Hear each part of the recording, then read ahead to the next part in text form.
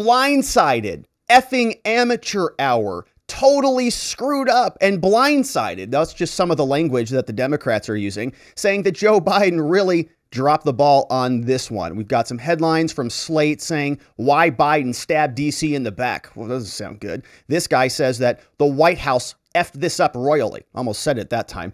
Effing amateur hour. Almost, got to be careful here on this program. But we're going to go through it because Biden actually posted something on Twitter saying that he is kind of overriding DC. DC wanted to pass this crime bill, and the crime bill was going to do some things in DC, like lower penalties for carjackings and other things. And so here's what he posted on Twitter. He said, look, relax, everybody. I support DC statehood and home rule. However, I don't support some of the changes that the DC Council put forward over the mayor's objections, like lowering penalties for carjacking. If the Senate votes to overturn what DC did, he said, I'll sign it. Okay, so that means basically he's siding with the Republicans. If the bureaucrats in Washington and the Republicans take this power away from Washington, D.C., Biden's going to support that. He's going to side with the Republicans. What? All right, so the Democrats are very unhappy about this. And The Hill gave us a good article, and they tell us House Democrats feel like they've been blindsided, very dramatic, as Biden changes tune on the DC crime bill. Let's take a look at what the article tells us. This was written by Al Weaver and Michael Schnell, March 2nd. They say House Democrats were infuriated and taken aback by President Biden's announcement on Thursday that he's going to sign a resolution to nix the DC crime bill.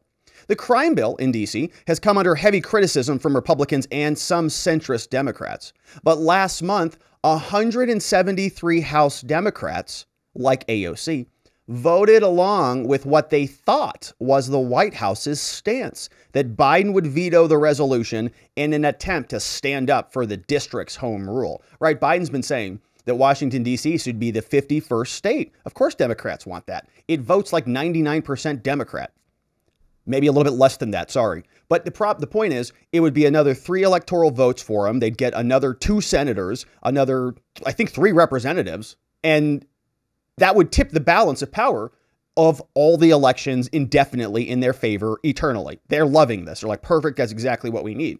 Now, critics of this say, well, there's certain things in the Constitution that you have to follow. And, we have a sort of a district set up there. And there's also this idea that maybe DC is a little bit too powerful, a little bit too much concentrated wealth and lobbyists and all of this stuff. There are some people, yours truly included, who think it might be a good idea to sort of disband DC, right? Make it a ceremonial, historical location. But all of this stuff is sort of, dissipated and decentralized back around the country so that all of the nefarious characters can't just coalesce and collude with each other in their disgusting halls around, the basements of Congress. So instead, Biden made the revelation to Senate Democrats during a lunch on Thursday. He's like, oh, yeah, by the way. And he angered the colleagues. Now, they're really, really angry, right? I'm not overstating this. Here's what they said via text message. One House Democrat sent a text message to The Hill, this entity right here.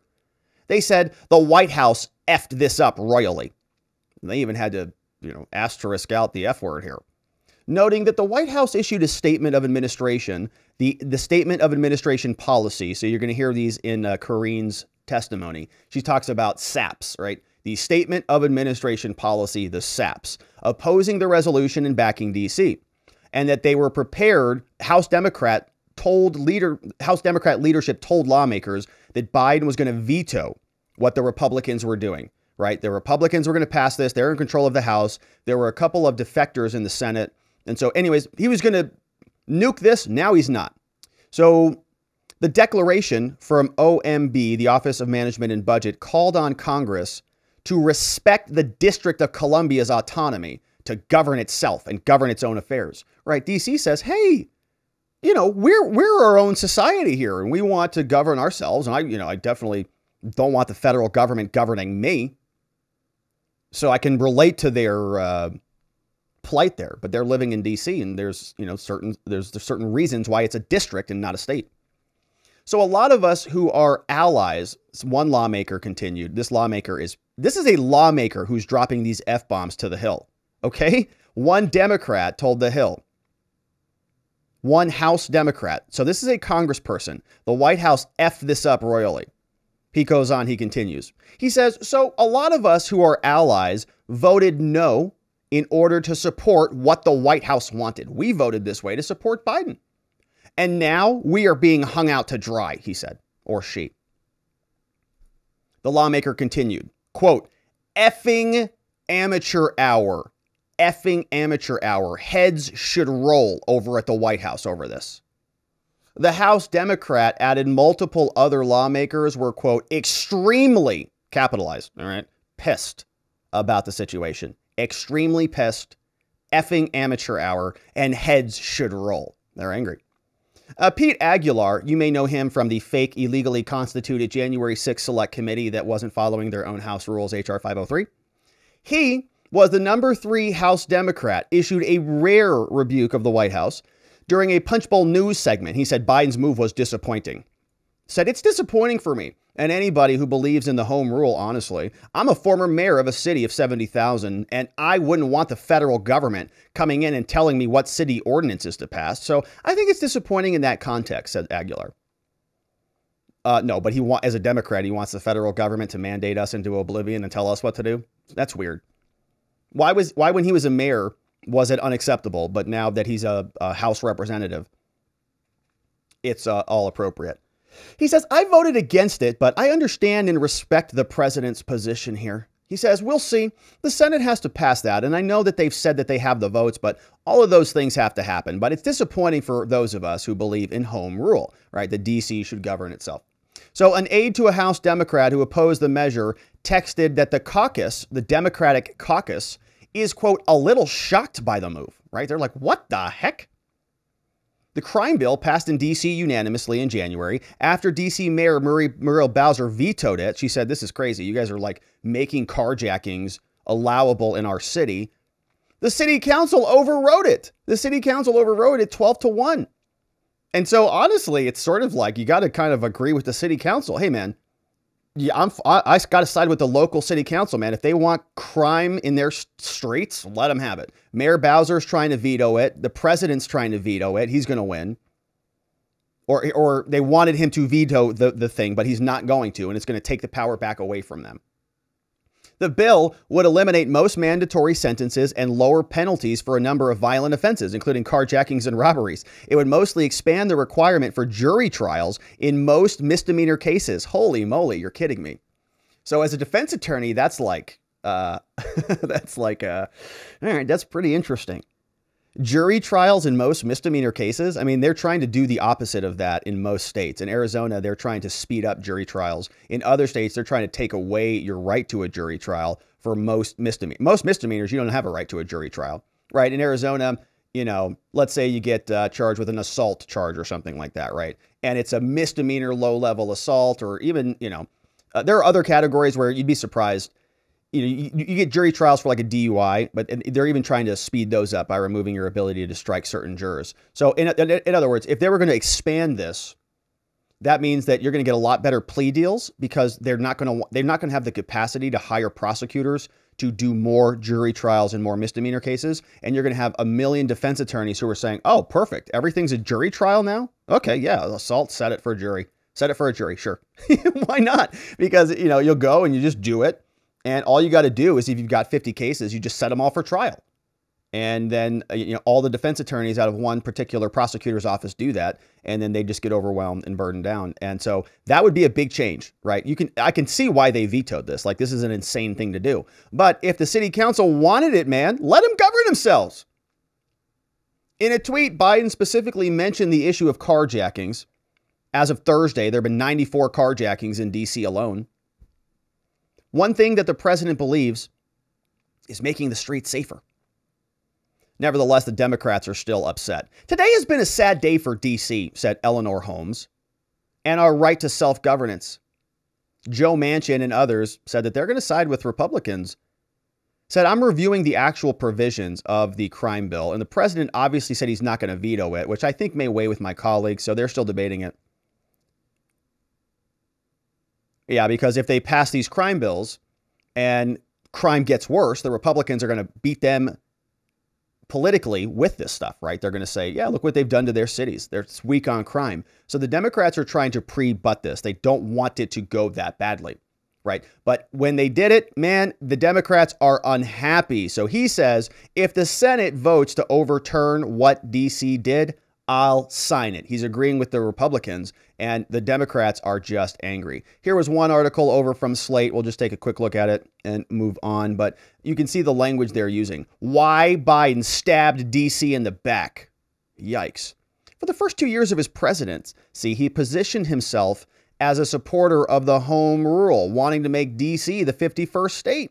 But then on Thursday, he stabbed him in the back. In a single tweet, the president reversed more than 2 years of staunch support for home rule, abandoning his principles the moment they became politically expedient. Biden announced that he would sign legislation nullifying the DC code. His action will, perversely, this person says, make the district less safe, preserving an outdated 122-year-old criminal code whose ambiguities make it harder for prosecutors to charge violent crimes. I mean, this person is unhappy about it. And that's Mark Joseph Stern over at slate.com. That's just one article. And this sort of pattern was sort of repeated because a lot of this stuff is, you know, largely copy and paste. But this was another one, right, from Slate. Democrat rep turns on Biden. Absolute amateur hour. Heavy criticism. 173 Democrats supported it. And the Democrats are just unloading. So Joe Biden was asked about this today as he was meandering his way down the halls of Congress. And there was, let's see if there wasn't too much that we got out of him, but there was a journo, a reporter who was there, Capitol Hill Trish, I believe is her name. And here is what she asked as he was walking through the halls. Mr. President, what do you plan to do on the DC crime bill? We understand you will not veto the effort to rescind it. Can you talk to us about that, sir? Will you please talk to us, sir? No. Oh, he's not talking. All right, so they're asking him about it. He's just walking on by. AOC was very unhappy about this as well. She says, look, Mr. President, this ain't it, all right? DC, she said, has a right to govern itself like any other state or municipality. If the president supports DC statehood, he should govern like it. Plenty of places pass laws the president may disagree with. He should respect the people and the people's government of DC just as he does elsewhere, right? So she's very unhappy about it too. And there's going to be a lot more of this, I think, when this comes under sort of, you know, next week, once the full measure of this has been absorbed, we'll see what the other reaction looks like. But of course, you know, DC Mayor Muriel Bowser, she's this woman here. We've talked about her before several times. You may know her from other prior shows here where she rejected the National Guard on January 5th. There was an effort to bring in some support for the speech and for the protests that were going to be taking place. They sent a letter over there. Hey, do you need any support? She said, absolutely not. Don't you send anybody over here. And she said, we're DC and we're going to govern ourselves. We don't want your troops here in any way, shape, or form. And then look what happened. Now they turn around and blame Trump for it. And MAGA Republicans who didn't do anything wrong. Point is, this is DC Mayor Muriel Bowser, and she's going to play this victim card pretty hard.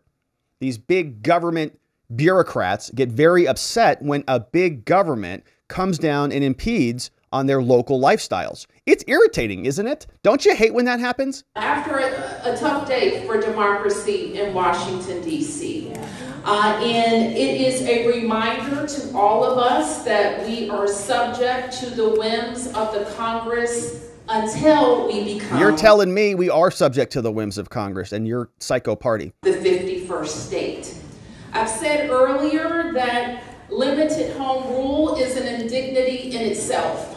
I learned while I was mayor, one thing practical thing that I didn't know almost until the very moment that the then President Trump's chief of staff called us to tell us he wanted to take over our police department. But that's what the Home Rule Charter allows. We learned when our own ability to fund abortion care for these low-income DC residents has been blocked for years and years because of riders put on by the Congress. But that's what the Home Rule Charter allows. And today, we also are reminded that the legislative process in the District of Columbia doesn't end when the council votes, or I sign a bill, or I veto a bill. It ends at the Congress and ultimately with the President of the United States. Right. That's the indignity of limited home rule. There is but one way to change it, and that is to become the 51st state. They want it, man. They're going to push for it hard. It would change the whole fabric of the whole country, right? You'd have another 3 electoral votes, and you know that there are many elections that are just, you know, by the skin of your teeth there. So I am immensely proud of what we've done together as Democrats over the last 8 years and decades before that to raise the issue of statehood. Of course, it's about our own representation and autonomy, but it's also about how this nation becomes a more perfect union and has full representation of the values of the people of America in the Congress. And it's strange, you know, it feels like she is sort of overriding the will of the people in D.C., right? City Council represents the people of D.C. She vetoed it, so she didn't like that. Now they're vetoing her veto, and so I guess she's only happy if she has the power and she gets the way that, you know, in other words, she wants it her way. D.C. wants it their way. They want to win all the time. And if they don't win all the time, it's a bad deal. But that's not how adults operate. That's not how the real world works. So the White House has a lot to answer for. Now, they are very upset at the congressional buildings where a bunch of 100+ Democrats thought that they were going to get one thing from the White House, and turns out they're not. So Karine got asked a bunch of questions about this from members in the media, and one of them was a lot of fun. We'll save it for last. But she was basically fighting with Karine. She's saying, I can't understand this, because you're saying that you support DC statehood and self-governance and autonomy, but you literally just strip that away from them. Like, you're taking it away. So how do you reconcile those two? And I feel bad for her because she's as confused as we are. We'll get there in a quick minute, right after we talk about being ultra healthy from our friends, with help from our friends at Field of Greens, because we would all like to lose those leftover pandemic pounds. But how sick are you of all of the ads for weight loss pills and fad diets and all that stuff? I mean, you've been there, you've done that. We all know they don't work. But you know what does? Eating 5 healthy servings of fruits and vegetables every day. You do that, and the weight would probably just fall right off. But look, vegetables, not a fan. Who's got time to prepare all of that every day? Instead, think about Field of Greens. Now, Field of Greens is a science-backed formula of specific fruits and vegetables that you won't find in any other product. Proper nutrition reboots your metabolism so you burn calories faster and lose weight a healthier way. And Field of Greens is the only brand backed by a better health promise. Yes, you'll look and feel healthier fast, but the greater proof will come at the next checkup. When your doctor sees you and he says, "My goodness, you've lost weight. Whatever you're doing, keep it up." You'll know that you've been eating Field of Greens. Now, it's easy to get started, and it's easy to do it by going over to fieldofgreens.com. When you go there and you fill up your cart with all sorts of good, healthy products, don't forget to use code Robert at checkout. Put Robert right in there, and you're going to save 15% off at checkout. And it's going to be a great decision. The vegetables want to be eating. You're going to be bursting with green energy. And fieldofgreens.com is going to help you do it. So don't forget to use code Robert at checkout. All right, my friends. Now, the media has a lot of questions for the White House. Backstabbed, blindsided, effing amateur hour, and so on is being lobbied towards the Biden administration for sort of pulling the rug out on many of the Democrats who are supporting DC home rule. And Karine has to deal with the consequences as usual. Let's see how she does. Good to see you. It's been a while. Thanks. You have the floor. Karine, it is your 100th press briefing. Oh my gosh. So I'm sure you're thrilled. congratulations. Has it been How do you feel 100? about that? Oh my gosh. I need an Advil. Cheers. Cheers. Have a headache. So, moving right along. I wanted to ask about the DC criminal code again. We've been hearing that some of the House Democrats feel like they got thrown under the bus a little bit by the president's decision not to step in on the effort to stop the overhaul, which is a lot of negatives, I understand, but I think you know where I'm going. So I wanted to know, did the president give them a heads up on the decision? Was there any sort of back and forth about it? So first, let me just say that the White House notified the members at the House retreat, as you know, that was earlier this week, or it's still happening in Baltimore. So that's number one. Number two, I do want to lay out that the president and the administration has a very close relationship with House Democrats and Senate Democrats as well. We have worked together. The president has worked very well with the members on delivering bold, historic pieces of legislation in his first 2 years of an administration, and is very proud of the relationship that he has with them. And our teams are constantly in communication with them. And so I'll leave that there. This is a very strong, important relationship for all of us here, including the president. I also want to state that, look, the president supports D.C. statehood. That is something that you saw in his SAP for this particular D.C. crime bill. And if Congress sends him a... Now, the SAP is the Special Administrative Procedure. It's like the document. It's like, hey, this is what we're going to do. Everybody be aware of this. So that it's like a memo, I'd say. Bill making D.C. state, he'll always be sure to sign it, because he's been talking about that for the last 2 decades. But vetoing the bill headed to his desk now won't make D.C. a state. Okay. And so those are the things. Okay, but it would sort of be reflective of giving D.C. the autonomy to sort of act like a state, right? I mean, they're not technically a state, but you would still be giving them and granting them the ability to sort of, self-actualize, manifest destiny. They're going to do what we all want to do, which is to govern ourselves free of psychotic bureaucrats. So they could have afforded D.C. that. They didn't have to agree with the Republicans, right, Karine? That the president has been very clear about when it comes to D.C. and their statehood.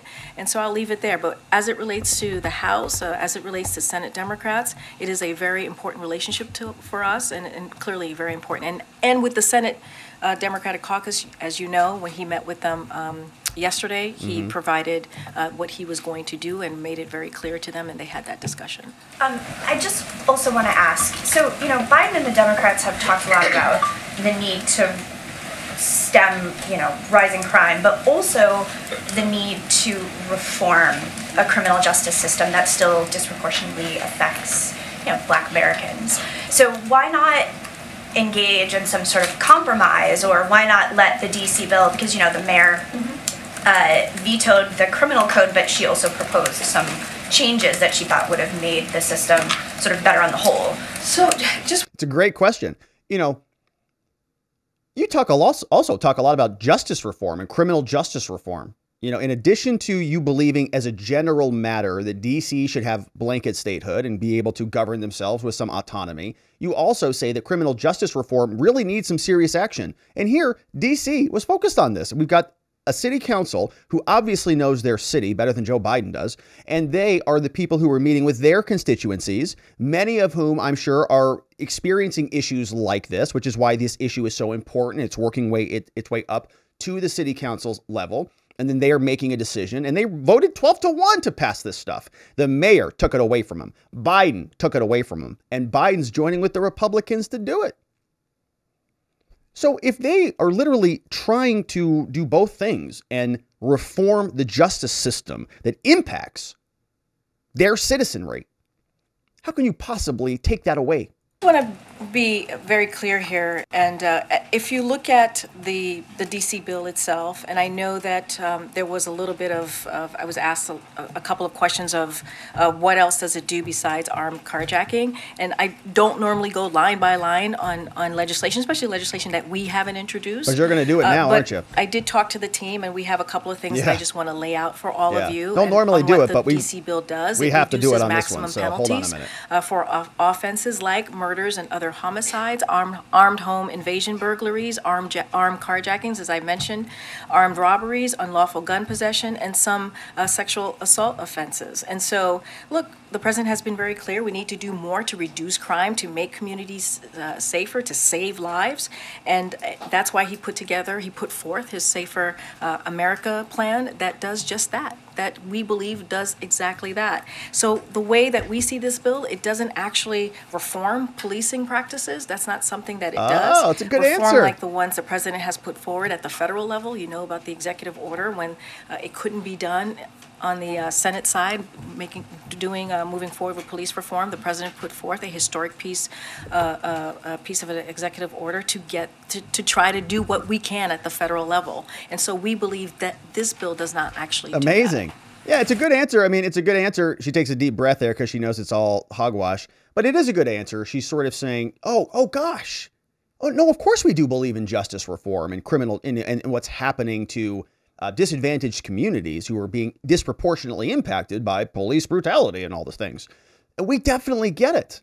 And so we're not deviating from that. We're very consistent, in fact. However, this bill didn't really hit those checkboxes that we needed it to. And so the bill deviated from our standards. We didn't deviate from theirs, which is very, it's a very nice way to dismantle a good question. It's also very condescending. It's saying to all of those 12 city council people who voted to pass it, you idiots. What do you think this is, a justice bill? You think this is going to reform our justice? Morons. Obviously, you're too dumb. You don't know what you're doing. And so we're going to take this decision away from you, idiots. Maybe you'll get it right next time. And if you do, then maybe we'll allow you to pass it. But if not, we'll just veto it again, or we'll just take it out of your hands regardless. So very, very curious that what's happening here. Now, there was another question from this woman. She says to Karine, look, you could have told them about this earlier. A lot of them are blindsided. Over 150 Democrats voted for you. They stood behind you. They had your back, Joe. Why, when it came time to make a decision on this, why now are you only deciding via Twitter to pull the rug out from under them? Thanks, Karine. Just following up on Colleen's question on the D.C. crime bill, the House Democrats who are expressing anger and frustration, they are in part saying that they wish they had known sooner what the president's position would be. As you know, a whole bunch of House Democrats already voted against the bill. Why didn't the White House make this position clear before that vote had taken place in the House? So, look, when we put out the SAP, I think it was around the State of the Union. I think that's when the SAP came out. We were very clear on where the president was, which is making sure that he continues his commitment to D.C. statehood. And that's what you saw in that SAP, in that support for D.C. statehood. Okay. And at the time, many times, even earlier this week, many of you were asking me, I think your colleague was asking me which direction the president was going to go. And he never made that clear in that SAP. And I think as it was becoming, that's the point. We always let the process in Congress go through, right? Whatever mechanism they. Yeah, the point is that the SAP didn't say anything, and they would have liked the SAP to say something so that they had some notice, right? Take, however it moves forward. So we're always very clear and careful about that. But as it now looks like it was going to come to his desk, we wanted to communicate where we were going to go. After everybody voted on it. Communicate how the president was going to move forward with this particular bill, and we did, and we laid that out. We're explaining that now why. That's the point. Moving forward in that way, and the White House and congressional Democrats, as we have known, have come together on many different things to deliver for the American people, and the president wants to continue to do so. I guess the president supports D.C. statehood. He's been clear about that, but he's not going to veto this bill from Congress, which does amount to Congress sort of meddling in D.C.'s own governance, right? So how do you square that circle? Both things can't be true. They both can't be we true. believe both things can be true. Wow. Look, right now, D.C. is not a state. This is coming to the president, right? Okay. This is something that's coming to his desk, and he has to take action. I just laid out a moment ago to Colleen why we felt that this bill doesn't actually deal with police reform. This president has been because someone the DC is too for stupid, the many council. years, many decades, who has Too dumb always to put figure it out. the safety of American families, certainly across the country first. That's why he put together his Safer America plan that lays out 100,000 cops in communities to work with communities to make sure that communities feel safe. The cops plan, that is something that the president started as senator. It's actually a policy that Republicans want to not fund and take away an option to make communities safe. So this is something that the president cares about very strongly. Not that and much. The way that we see it Not DC is statehood. that this is coming to the president's desk. This is not a legislation that he put forward. DC is not yet a state, even though he supports DC statehood, and he had to make a decision. Okay, but supporting DC statehood is because you support DC making its own rules and governing itself. You can do that right now, right? You can be consistent in your principles, even though it's not a state. Look, again, we let the process move forward in Congress, and we felt this was the time to make that decision. All right, so bad timing. Sorry, Democrats, you got hung out to dry. You were sort of a little bit of a bait and switch going on, right? You thought the president had your back and you were going to be fighting for this, and maybe you had another thing planned out where this would be the first step of a stepping stone to making DC a 51 first state. Don't know. But we try again a third time. We're still trying to reconcile these two things. How can Biden support DC statehood while simultaneously doing things that strip DC of its self-governance and its autonomy? How can those two things be consistent with one another? It'll make your head explode, which is basically what it did to this person in the media as well. Thank you, Karine. You mentioned the SAP that the administration put out on February 6th. But it's not a broad statement about DC statehood. No. It specifically says that the administration opposes the resolution that would dismantle the crime bill. So when was this policy reversed, and why weren't House Democrats notified about the reversal? So I'll say this. There was never a change of heart on where we were with the SAP. The SAP, the way that it's laid out, speaks to the president supporting DC statehood. That is where we were. That's what we were at the time. Wanted to make sure that we again lifted up where the president has been for the past decades, making sure that DC, fighting for DC to become a state. And we actually say in the SAP that if Congress wants to move forward in that way, we should pass H.R. 51, make D.C. the 51 state. And so we never laid out where the president was going to go. Which was the question we just heard. Once it came to his desk, because we Why wanted not? to allow Why'd you let a bunch Congress of to move Democrats forward in a way that they jump into normally it? do with the mechanism when a piece of legislation moves forward. And so we never said anything at this time. Now we're communicating very clearly. Now that we know that this legislation is going to be in the president's at the president's desk, we're making very clear and communicating that where the president is on this legislation. Wait, I'm sorry. It specifically says the word opposes. So is it that the administration wasn't aware of the content, the specifics of the crime bill, and now you are aware, and the president says he doesn't support some of the changes that the DC Council put forward? Where's the disconnect? Because when you released the SAP, I'm assuming, maybe incorrectly, that you were very aware of what the council was proposing. We were aware of what the council were proposing. What we're saying was that we wanted to make sure that we continued the president's continued push for statehood, and that's what we did. That's what we did in the SAP, and that was what was the most important thing that we believed. There was no veto threat in the SAP. There really wasn't.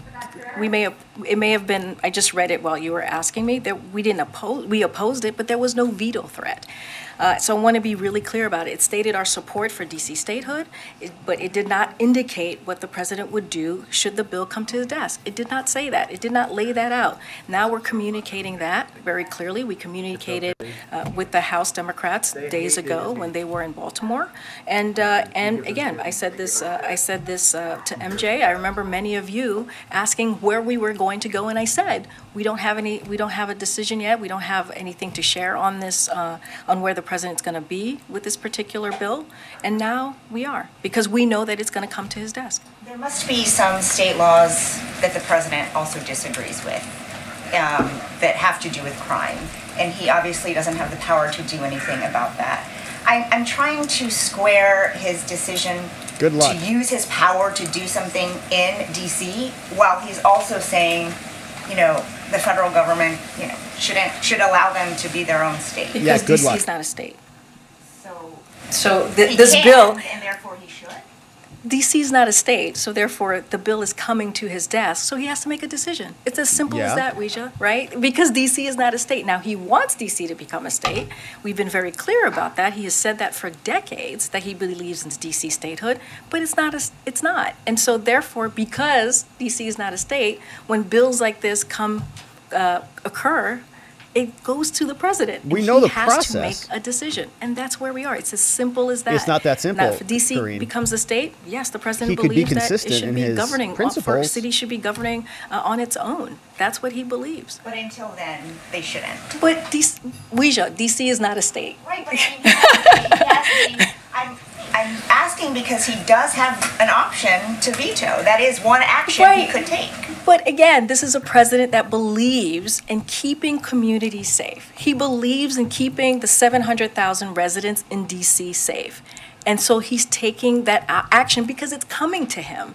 We didn't put this legislation forth. This is not our legislation. This is a legislation that is coming before the President of the United States because D.C. is not a state. It's just not. So he has to make a decision. So he's going to make a decision that will help the residents of D.C., that will deliver for the residents of D.C. And it's as simple as that. Okay. I'm seeing two. All right. So thank you for the excellent meme, our friend. That was John McGarvey in the house. Thank you, John. Yes, the stream instantly got better when we were able to deviate our mind off of Karine. So that's what they're talking about over there. Karine Jean-Pierre trying to paper over some of the mistakes that the Biden administration maybe has done. Democrats calling it a major betrayal, saying he stabbed him in the back. They got blindsided. And that this is amateur hour effing. That's how upset they are. So we, of course, will continue to cover it. Thank you for liking this video wherever it is you're watching it. And we'll look forward to seeing you on the next one.